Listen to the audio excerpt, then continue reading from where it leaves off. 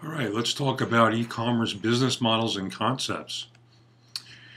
So you've studied business models before and business plans, really the descriptions of the activities, and then put into a document, uh, a plan document.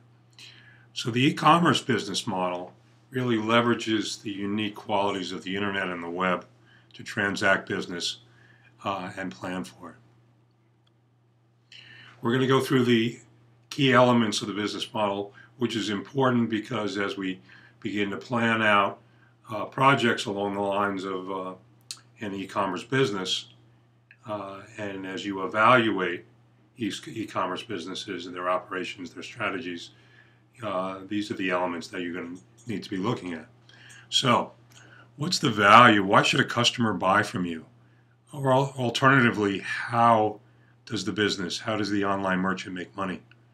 Some successful value propositions include a personalized or customized user experience, reducing the time it takes for the consumer to discover the product or the price that they want or are looking for, so they can come in and out quickly. Another area is the whole idea of product delivery and seamlessness and a pleasant experience. So pleasant personalization, timeliness, and delivery of products to provide an overall customer experience and satisfaction. How will they make money? How will they earn revenue, generate profits, and put together an ROI that's superior? A variety of ways to do this: advertising, selling ad space on your site, especially if you're a content publisher or a media site. Subscription revenue, also used by content and media and streaming sites, so a monthly annuity revenue model. Transaction revenues, so transactions for downloads, transactions for purchases, which then can be delivered either via download or through a delivering transportation mechanism such as home shopping of physical goods. A sales revenue model and an affiliate revenue model.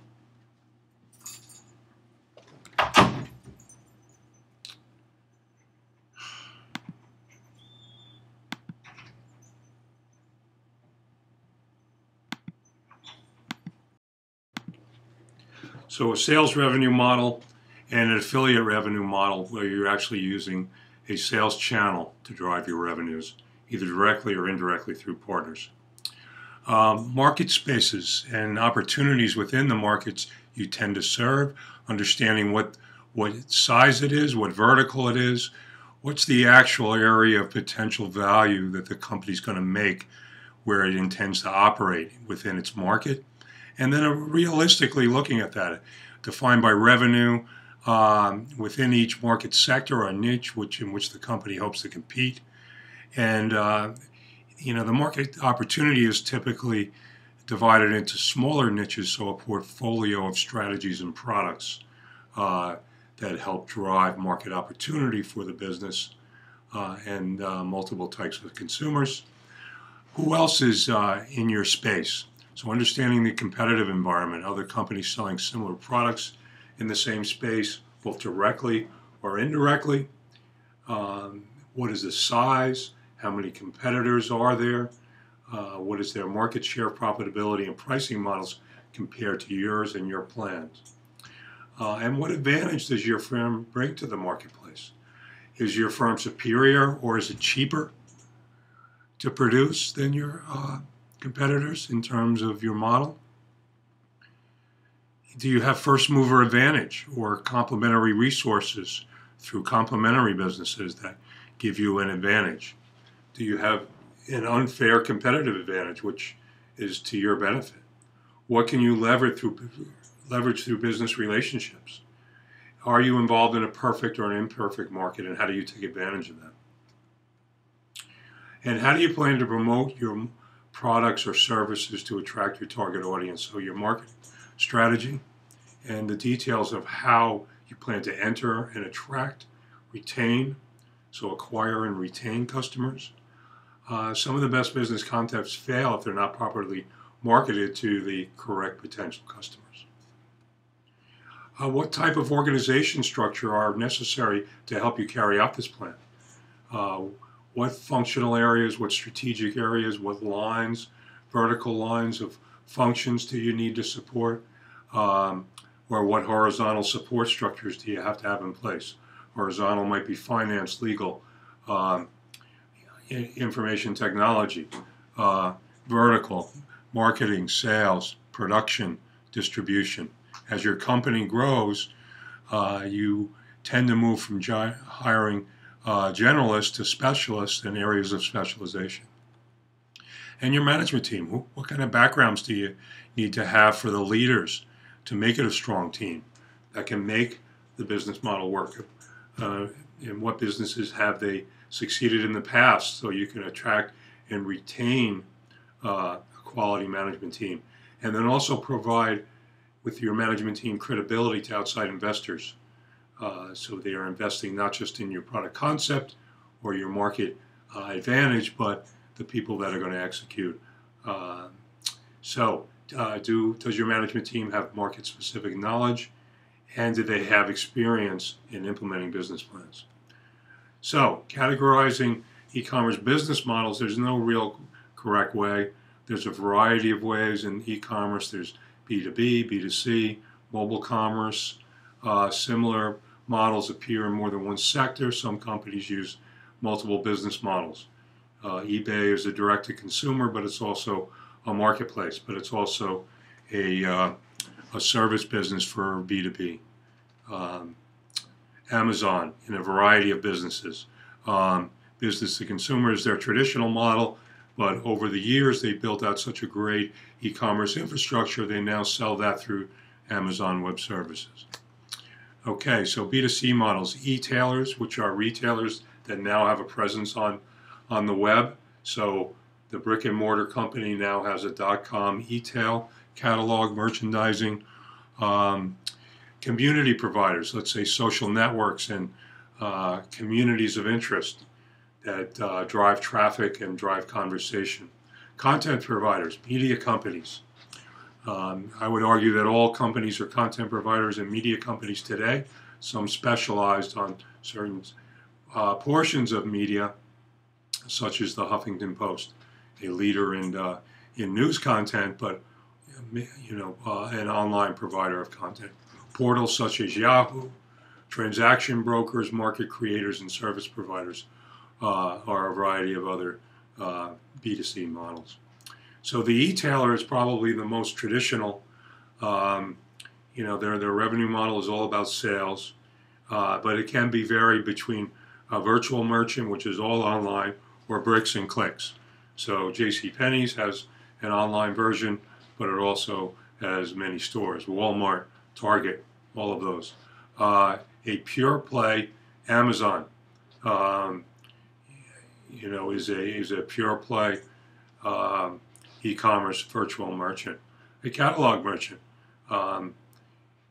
Land's End, traditional direct mail catalogs over the years, Sears and Roebuck catalogs over the years, but have moved to an online version. Sears obviously being a hybrid with actual physical stores.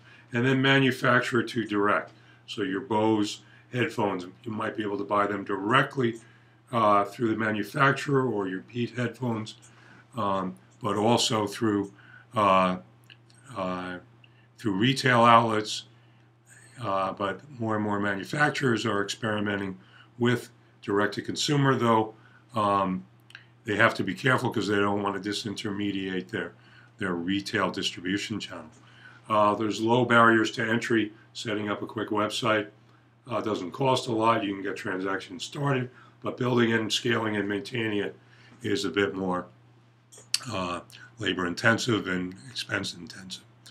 B2C models from a community provider providing online content, Facebook, LinkedIn, Twitter, Pinterest, pretty much advertising models, but starting out as non-revenue based, but over time adding revenue, and typically through ad models, transaction fees, subscriptions, affiliate fees, partnering.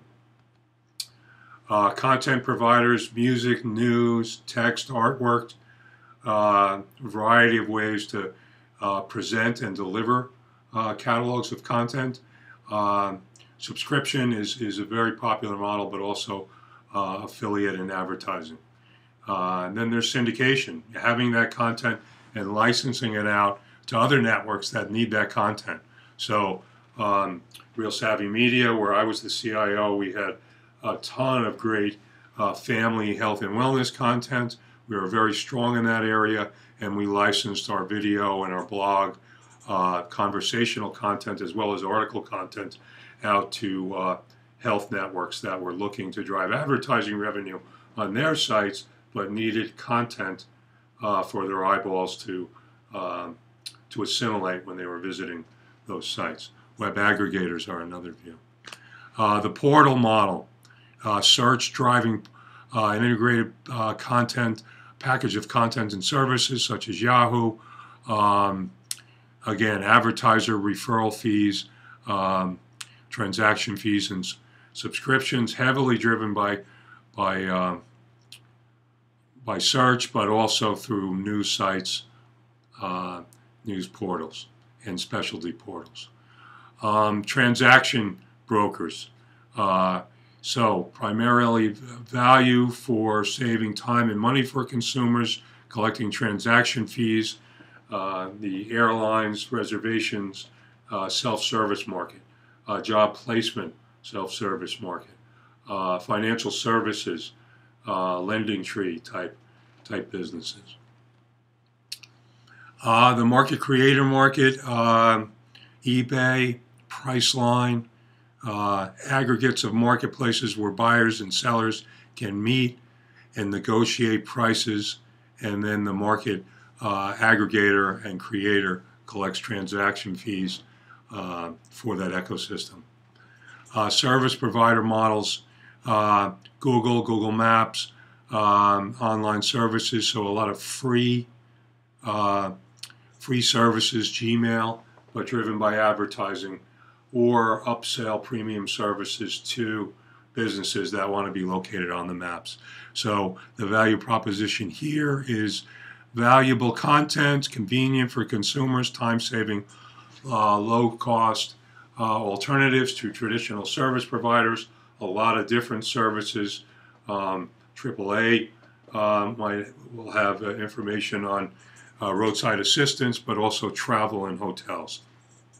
Revenue models, sales of services to business partners, sales of marketing data from membership, and that is obtained through subscription fees of members, and then advertising and advertising partnerships and affiliates that advertise on the site but also help do deals. So AAA, a good model.